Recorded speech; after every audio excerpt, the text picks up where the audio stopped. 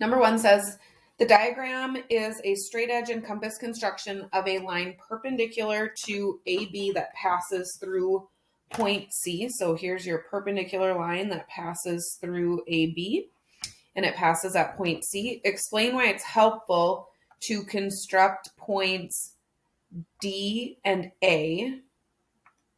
So let me get those marked on here.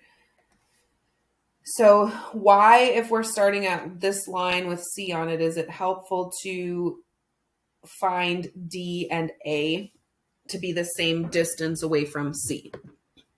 So when you're starting a construction, so let me draw out what this would look like before we did it. So we would have just had a line, okay? And then we would have had point C on this line. So, and if you remember, we drew a circle centered at C so that we could find those points A and D that are the same distance away from C. So why is that helpful? And that's helpful because then, and let me just type this out as I'm saying it. Because then we would know that C is the midpoint since it's equidistant from A and B. So C is the A and D. So C is the midpoint of segment AD. So then we can construct the perpendicular bisector that we've done in previous lessons, which would guarantee, that the line created is perpendicular to the original line, so to line CB, perpendicular to the line through point C. The perpendicular bisector is perpendicular through the midpoint. So we just found 2 points to make sure that they are equidistant from C, so that C is forced to be the midpoint. Then we did the perpendicular bisector construction. Number 2 in this diagram is the straight edge and compass constructions. Select all true statements. So this one is the construction of the angle bisector, if you remember. So let's take a look here. So it says line EF. So here is line EF, it's this line. So is line EF the angle bisector of BAC? Yes, it is. If you remember, we just constructed that in lesson 5. Line EF is so the same line, is this line the perpendicular bisector of, so is it the perpendicular bisector of this segment? So it would have to hit this segment at a 90-degree angle through the midpoint. So that would be like right there. So this is definitely not the perpendicular bisector of AB. Is that line EF the perpendicular bisector of AC? Again, no, the midpoint would be somewhere about here and go this way. So that is not true. Is EF the perpendicular bisector of BD? That is true. And then is EF, again, this orange line, is it parallel to AC? Remember, parallel means 2 lines that never intersect. So since CD does intersect EF here at A, these would not be parallel lines. Number 3, this diagram is a straight edge and compass construction. Again, A is the center of one circle, B is the center of the other. A rhombus is a quadrilateral with 4 congruent sides. So explain why ACBD, so this quadrilateral here, is a rhombus. So how do we know essentially that all of those sides are the same length?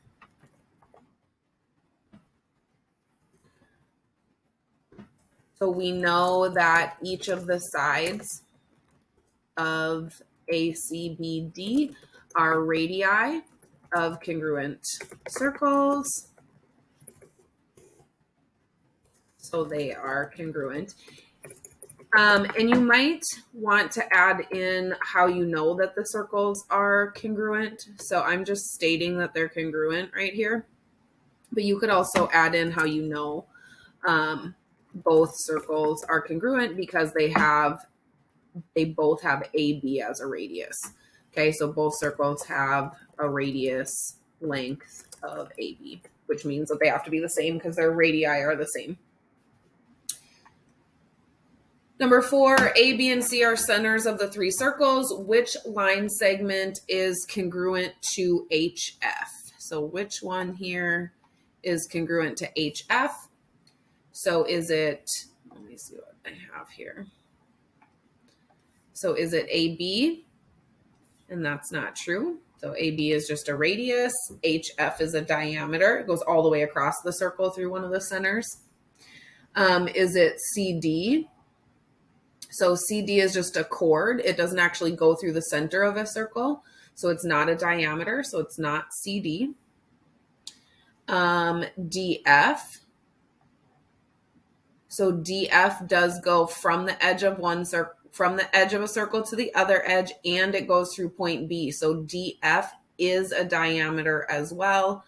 So DF and HF are congruent to each other. And then we can just check CB would be a radius, not congruent.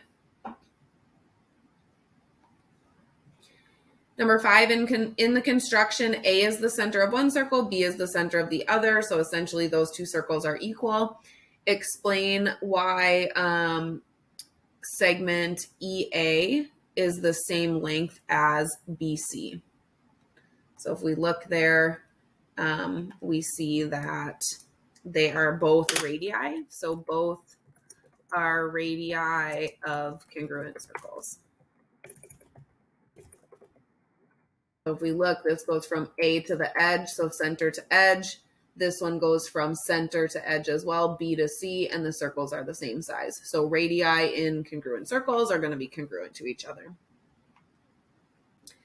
Number 6, in this diagram, the line segment CD is the perpendicular bisector of AB. So CD is bisecting AB. So I like to split that, put the little tick marks, and then you see the 90-degree angle. So assume the conjecture that the set of points equidistant from A and B is the perpendicular bisector. So everything, let me draw this line on here. So everything on this blue line is the same distance from A. Any point on this line is the same distance from A as it is from B. So is point M closer to A? Is M closer to B? Or is it the same distance from each? Whoops. So here is point M. So is M closer to A, closer to B, or the same distance? So M's the midpoint, so it's the same distance.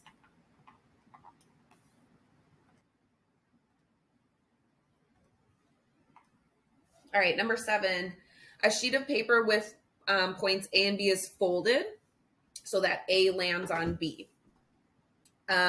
Explain why the crease on the sheet of paper. So let me just kind of draw this crease. Okay, so we're going to get this crease on the sheet of paper. Explain why the crease on the sheet of paper is the perpendicular bisector.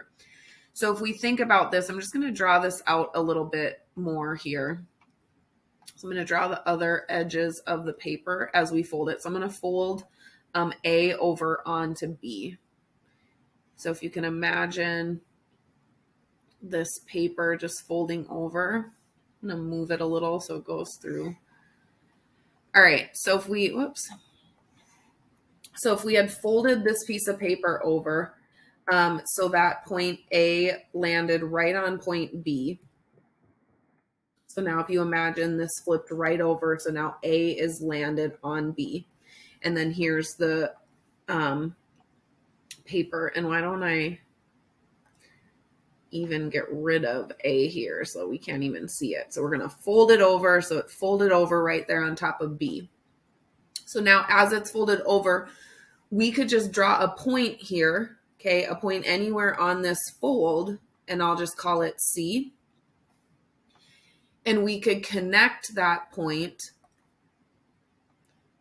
to A and B at the same time. So it's simultaneously on both of these points because this is still folded.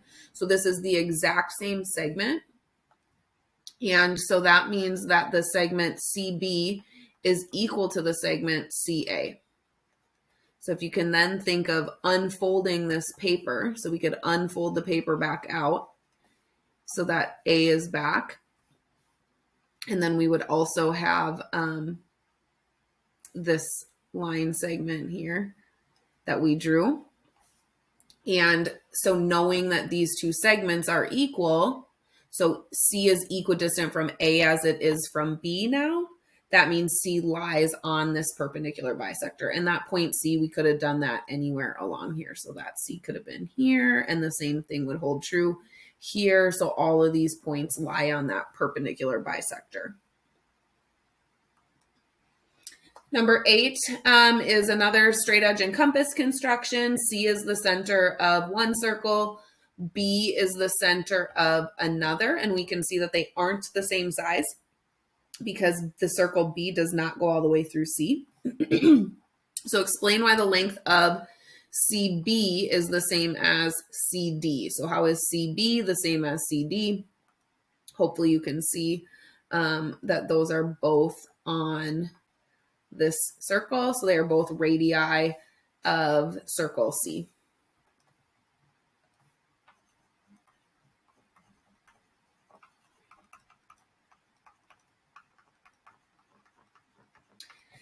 And so if you're a radius in the same circle, that means you're congruent. All the radii in the same circle are always congruent to one another.